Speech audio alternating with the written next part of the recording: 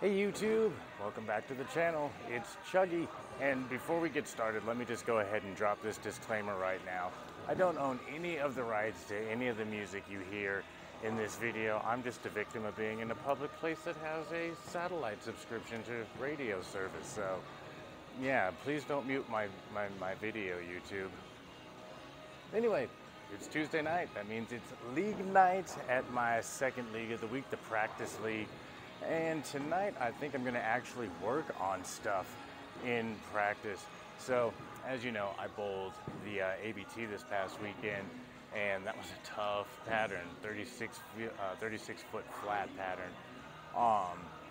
It wasn't unplayable though, and I learned something that the way I needed to play that pattern is not a way that I am used to bowling.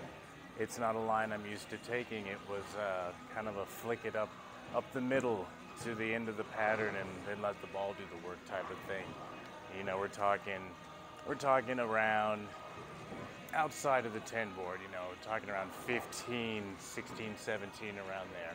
Not used to playing that narrow of a line into the pocket, so I think that's what I'm going to work on today. That's a line that you can play on a house shot, and we're going to get some good practice in because we're doing ABT again this weekend up at Cold Creek. They released the pattern for that. It's not flat, it's tapered. It's a 39 foot, I think. I'll have to look and see, I'm not sure, but yeah, so we're gonna work with the ASIM balls tonight. We've got the two that I own at the moment, but you can see them here. We got the Widow and we've got the Zenith. So I want a ball that's gonna go a little straighter down and then, you know, have that kick off the pattern or have that kick on the back end at the end of the pattern. So I think that's what I'm going to be able to accomplish with the ASIM balls. So we're just going to do some ASIM practice tonight. Practice working on a different line, a straighter line into the pocket from, you know, a place I'm not really comfortable in. That's why it's practice. That's how you get better. That's how you advance. That's how you keep on chugging. Let's get bowling. All right, one quick thing I forgot before we start bowling here. I gotta give a shout out to my friend Mike Smith. He gave me this awesome new 3-ball bowling bag here. Like, that's super awesome because bowling equipment is expensive, so thank you, Mike Smith. I told you I'd give you a shout out, so there it is.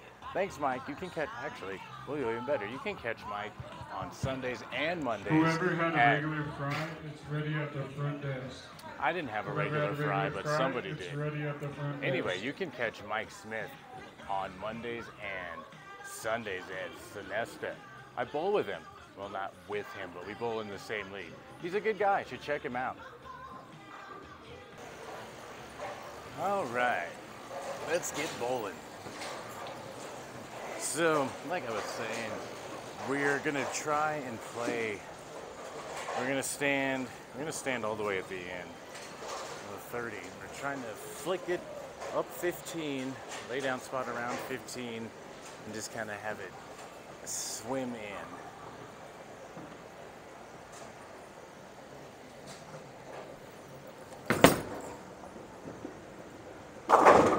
Something like that.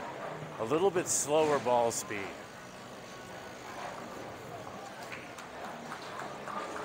But something very close to that shot. All right, let's see if we can replicate that shot. We're starting out with my Widow. And really what I'm trying to work on tonight is that release, getting a little off, flicking it down, flicking it off my wrist.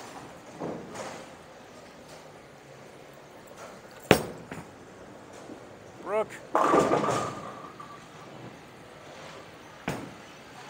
Something kind of like that. You need to hit your mark though, and work on getting my arm out in front of me. But the throw patterns, you know, you're not going to have any forgiveness out to the right. You know, if you miss right, it's going to stay right or it's going to go in the gutter.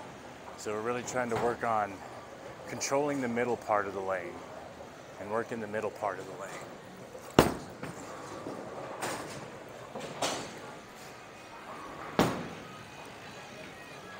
he says as he throws a gutter ball.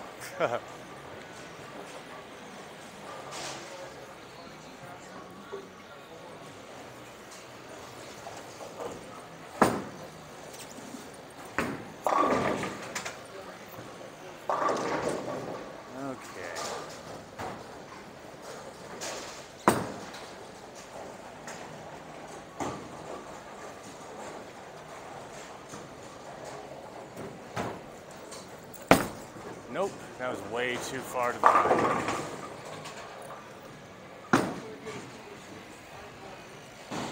I missed that way right.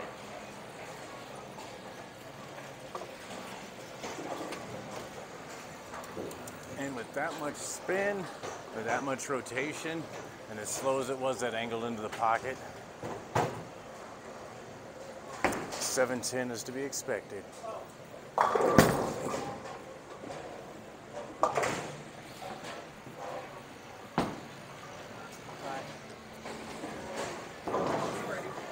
There we go. Let's get in a little closer shot so we can kind of see what we're trying to do here.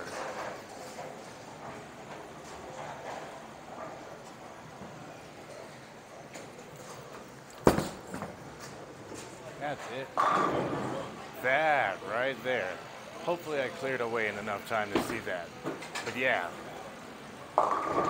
that shot right there, right up between 15 and 20 and crossing about the 17. That's the shot we're looking for. All right, we're gonna stay in this ball for a little bit, maybe a couple more frames. Then we're gonna switch to the Zenith and see if we can't get the same kind of control with the Zenith. I'm also working on getting my arm out in front of me. That's gonna be key in keeping control of the shot this narrow.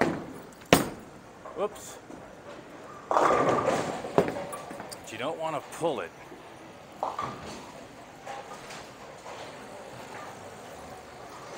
What the hell, we'll go ahead and grab the Zenith.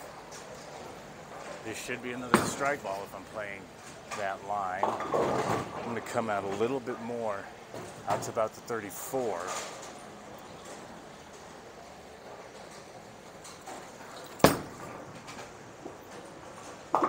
Yes. That's the rotation I want. All right.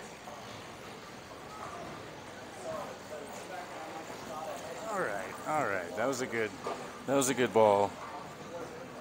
What I think I'm gonna do, and I notice, keep my hand a little bit sideways. Turn my hand a little bit sideways, my right hand. And keep that elbow, not my elbow, we keep that wrist bent.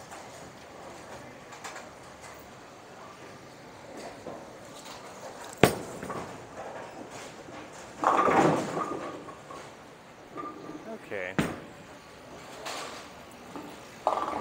So if you can see that, I'm missing my mark. My mark is that center arrow there, and I'm to the right of that. Actually, in between that center and that third arrow is my mark. I just missed that right.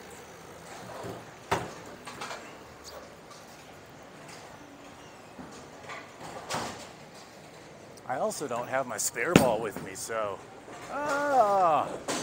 yeah, this is awkward.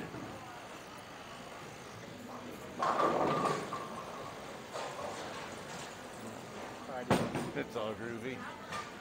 All right.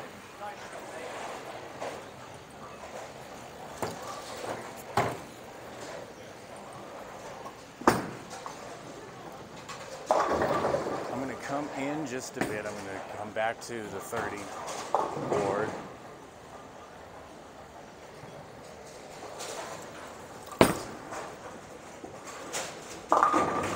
Okay. That broke just a little bit early. I can get it out to the left, to the right a little bit more. But yeah, that was about the line that I had to play on Saturday. Starting to get more comfortable playing it.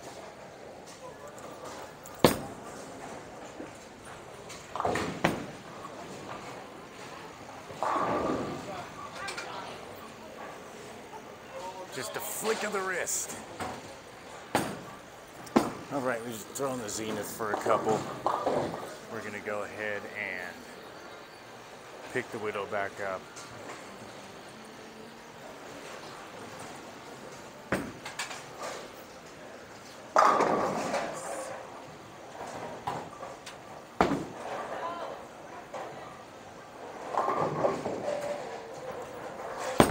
I hope that was not it.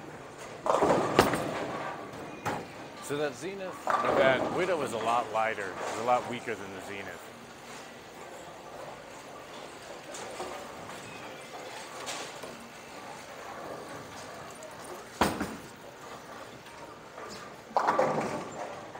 Should not have played it that way.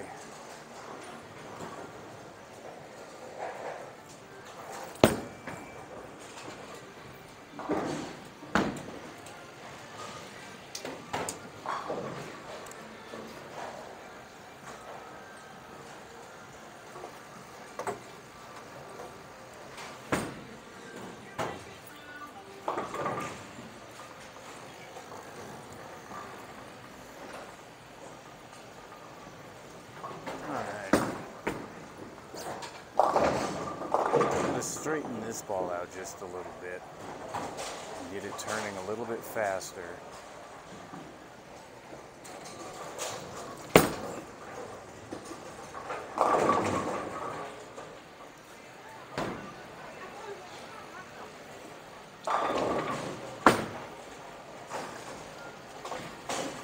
I think I'm in too far. I think I'm in too far to play that line with this ball.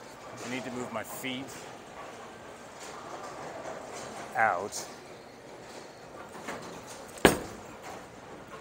and move my line in.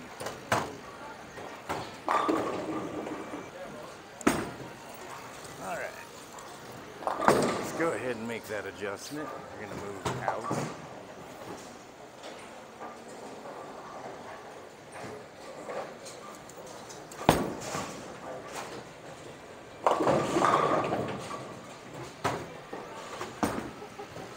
That was the line. That was the line.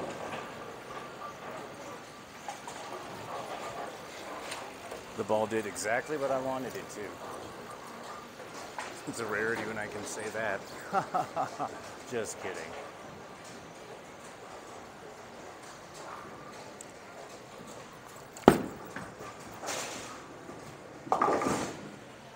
So for sleepers, you got to kick it out wide. You don't want the ball to deflect. If anything, you kind of want to throw it in between the two pins, as you just saw there. All right. So my fill shot.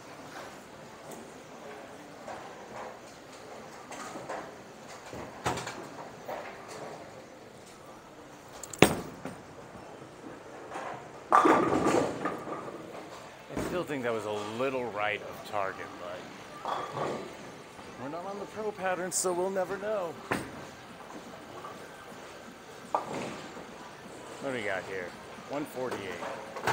Not bad. Not bad. We don't really care about this score. I'm just learning a new line, and I actually feel more comfortable with that line after just that one game session than I did Saturday. So I think we'll do a couple more practice sessions playing that line and see what we get out of it. But yeah, it's a little bit more of a tight motion.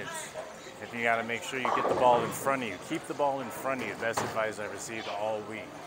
But yeah, that's the video for this week. We're just going to keep it chill, keep it relaxed, and we're going to finish out our series here and practice and get ready for next week's, or this weekend's ABT. So hey, please like, subscribe, share, and keep on chugging.